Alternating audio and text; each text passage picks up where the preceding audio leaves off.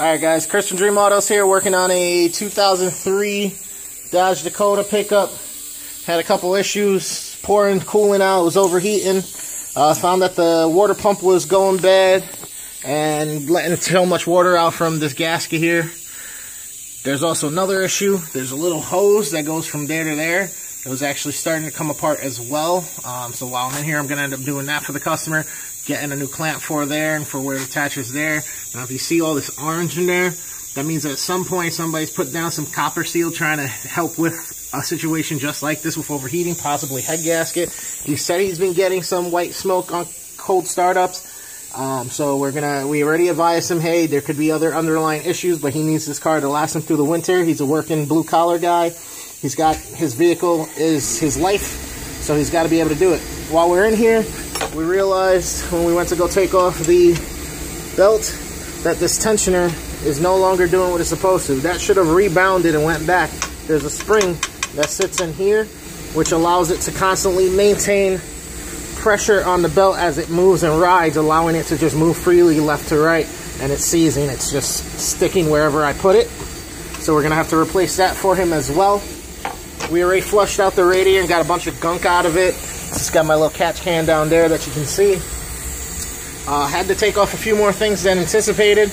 Try to get to it and make sure that that hose was good. Now I don't like the way these intake gaskets look either. It obviously needs it. This could have been what they were trying to actually seal up with the copper gasket sealant that goes down into the coolant, but this creates a huge issue, which you can see there. It gets everywhere and everything, can clog tons of orifices, cause you even more pain and issue. Now I got some more flushing to do, but you should have saw it before I got to it. We're gonna try to make sure we do it right. Now he's also said he lost heat, so we're gonna back flush the behind and underneath all this stuff. There's a couple hoses that go to the coolant system, and there's a heater core. It's basically a small radiator that runs in your dash, allows the coolant to circulate through. You saw Ray do it on another vehicle prior. It was a Jeep.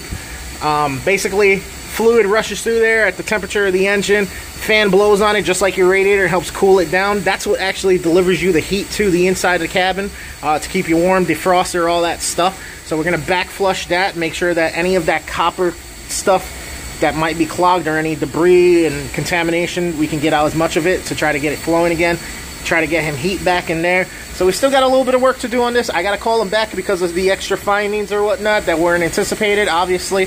But once you're in there, like I said, we're not just going to wake you up from the operation and ask you if it's cool if we fix it.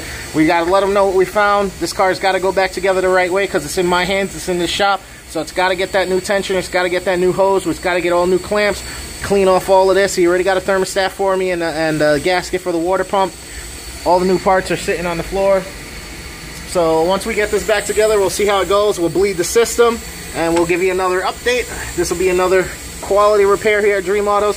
I just hope, you know, time isn't against us and some of the other underlying stuff that's been exhibited with this vehicle over time. But I think we'll be all right, and we'll be able to get him back on the road, earning a paycheck, get him back to work soon. It's just going to take a little longer than anticipated because we had so much stuff to hear today. So many I got 3 tow-ins. I got 4 or 5 appointments made. I got a couple other issues. I had this one come in. I got another one that's being towed in probably in an hour or two.